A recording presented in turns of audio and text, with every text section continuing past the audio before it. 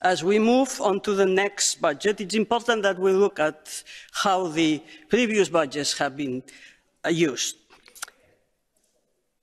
But if we look at the use of next generation funds, what are the two pillars of fund management in Spain?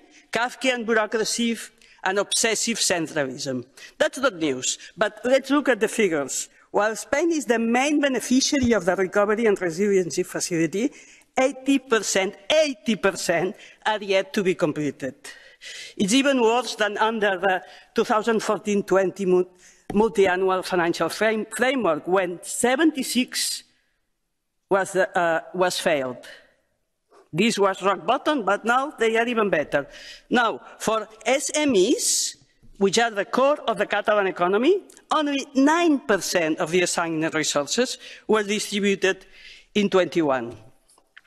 This outrageous inefficiency of the Spanish management of EU funds makes one wonder whether it is an active boycott. Who knows? What is sure is that Spanish bureaucrats and politicians just don't give a damn. They are just lost in translation. To them, next generation means no rush.